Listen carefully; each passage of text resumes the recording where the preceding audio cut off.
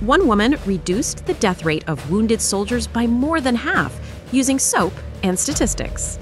Florence Nightingale, born in 1820, challenged Victorian society's belief that women should not work in medicine.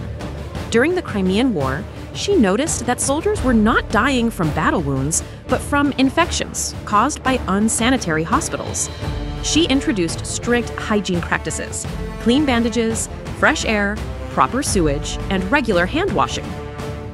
As a result, the mortality rate dropped from over 40% to under 2%. Nightingale also collected medical data and used innovative diagrams to prove that sanitation saved lives. Her work led to the establishment of modern nursing schools and professional training standards.